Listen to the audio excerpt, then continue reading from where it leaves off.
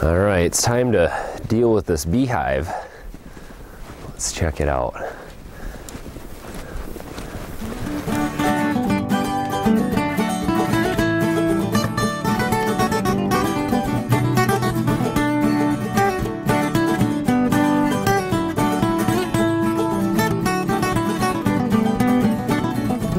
All right, so we're out here with the top bar beehive, and it's time to deal with this thing. If you remember, if you followed along with us, we had some, what I thought I may have caught a swarm. I was all excited because there was bees coming in and out of here, and also hornets. And once I opened it up and looked inside, I found out there was a giant hornet's nest in there, and some other bees from another hive had come in and stolen all the honey out of all the comb that was in here. My bees had died off last spring. So it's time to get this ready for some new bees. We're going to be doing our top bar hive this year. We're also going to be building a Langstroth hive, and we'll put that probably back towards the fields and have this one up here, and we'll kind of continue to build our little apiary here, and I plan to have lots of bees at some point. So this hive, this top bar hive, I built myself, and this was a kind of a learning hive for me. This was a way for us to get into bees, was something I could build myself easily, and I liked the idea of the top bar hive. It seemed more natural to me. I don't disagree with Langstroth, and again, I'm going to do those as well. So what we're going to do today is flip this open and deal with these hornets. We got to get this hornet's nest out of here while it's cold. I don't know if they can fly around and sting me still when it's cold. We'll find out. So let's open it up and see what we got.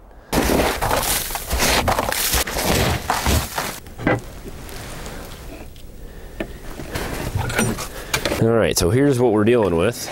I cleared this out last year in the warm weather with my bee suit on, and just kind of checked out what we had in here and cleared out some of the combs that were crisscrossed, and actually made a big old block of beeswax out of a bunch of the wax in here, which was cool.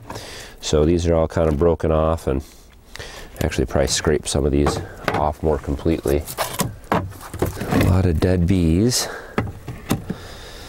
So we'll scrape off a lot of this stuff. I may grab my hive tool really fast and just kind of clean this up. I don't know if my angles were wrong on these boards, but they always seem to attach to the sides here. Not a big deal. But this, oh, hey, all right. So it just fell off.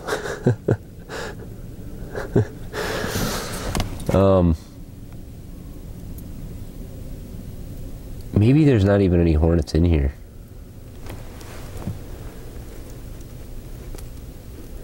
It'd be kind of neat to see what's inside here, huh? Some people have said, oh, you can get big money for those, you should sell it. Well, I was looking on eBay, and it looks like about 50 bucks for one of these. I'm not sure that's big enough money for me to deal with that. Let's cut this open, see what's inside. It looks like there's actually layers in here, very similar to the honeycomb that the bees build. A couple entrances here also. And then the rest of it looks kind of like a shell. It looks like these could all be ways to get in and out too, huh? Maybe. So I got a hacksaw. It's about the only hand saw I have. Let's cut it this way. I don't know, wish me luck. Wonder how many hornets are stored up in here.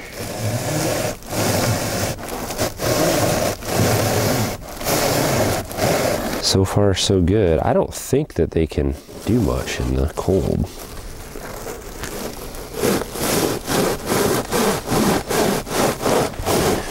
Watch as I don't hear anything. I think the hive is abandoned.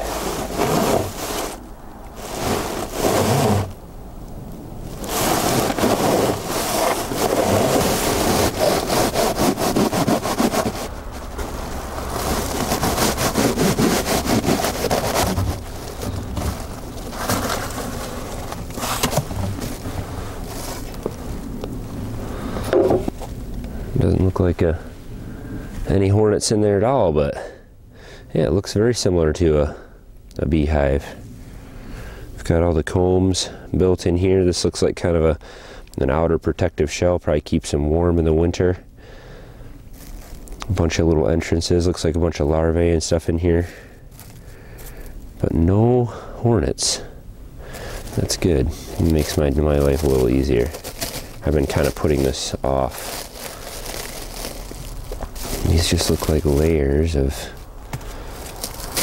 nothing.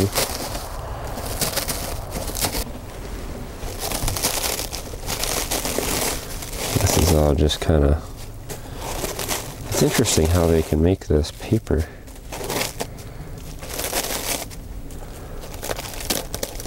So here's one of the hornet's combs. Yeah, it looks just like a bee comb, doesn't it? Honeycomb, just without the honey. Still no sign of any live hornets. There's a ladybug in there. Huh. There's 2 ladybugs in here.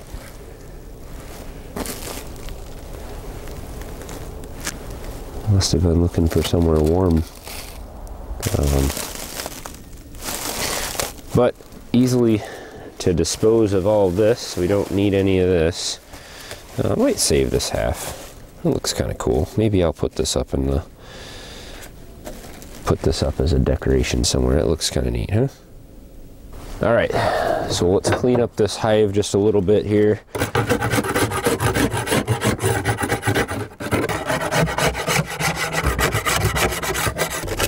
Take off those parts that were curved. And hope that they get smart, bees. Come on, build straight.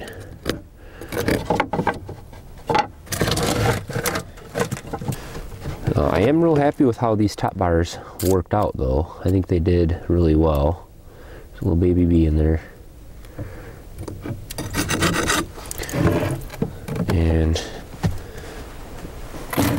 being able to harvest the honey and the wax and the honeycomb is a plus. You don't have any foundations to deal with or anything. You just take it out and break it off and harvest. So I do like that about the top bar. We buy all of our bees from a local farm,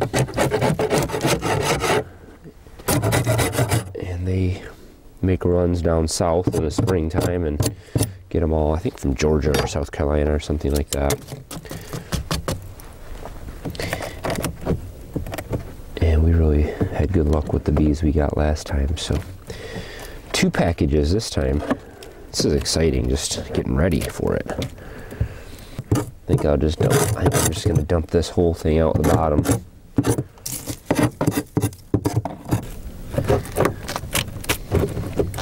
This is how they start a new comb on the top bar. And this is all made out of pallets, but this is just a sliver of pallet that's stuck into a groove. I cut a groove with the table saw and put this little piece of wood in here, a little sliver of pallet wood, and then I brushed it with beeswax. And so they seem to start on all these little pieces really well.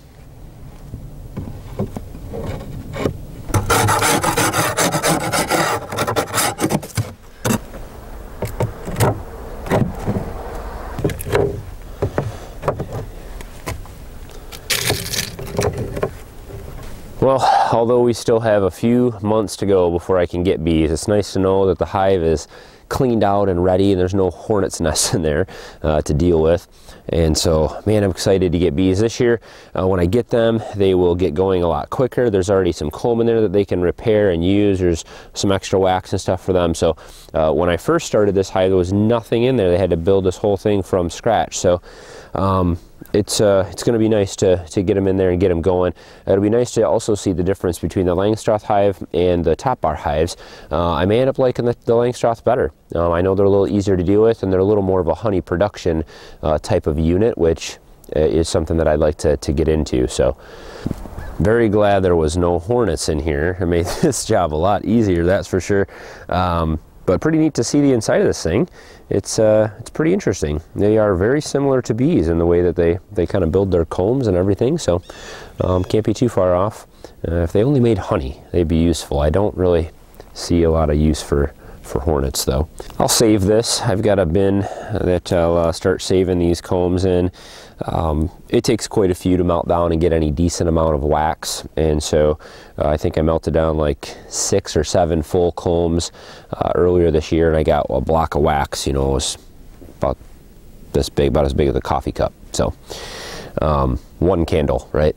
So what are our plans here on the farm? Well, long term, we would really like to do more bees. I plan on offering pollination services if possible to the local farmers, and really having a lot of bees here. We have a lot of property and we have room for plenty of hives. I mean, we could have 50 hives out here. And so that's something I really would like to do down the road. It'll take years to do that, you know. I would say in 5 years I'd like to have 20 hives going here, and you know, we'll be splitting some, we'll be buying some, and I'd like to eventually make this a sustainable operation where we can manage and divide out our own bees into new hives, and really kind of make it sustainable, right? So we don't have to keep buying bees from somewhere else.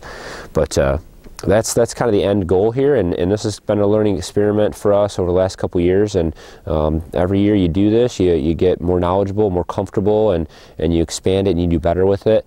And at least that's been my experience, and so I'm happy to and excited just to get bees in here.